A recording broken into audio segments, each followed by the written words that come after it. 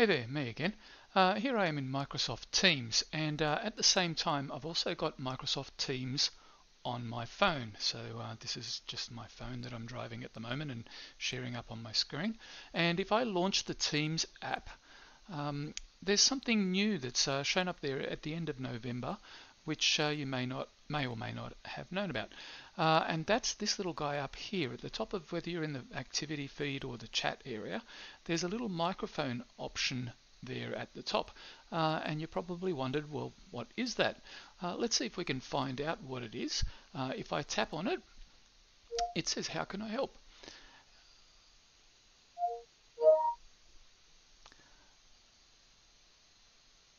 There you go. It's giving me some stuff that is very uninteresting to me because I'm talking to it when I shouldn't have been talking. So let's actually press it again and we'll ask it a question. What's my next meeting? Next up at 10:05 a.m. T4LU and I daily catch-up. Okay, that's pretty cool. Let's try something else. You can see up the top here in my Teams. Whoops, let's go back to Teams. You can see up here that my status is currently set to available. So let's just try this instead. I'll go back to here and we'll press this little microphone at the top here. Change my status to do not disturb.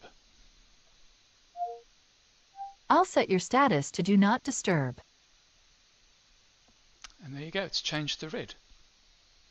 Let's get out of that one. And what about messaging somebody? Send a message to Greg Tardiani. What's your message? Hi Greg, I'm just testing the speech option in the Teams app, so you can ignore this message. I just want to see if it works. Send it or change it. Send it. I'll send that.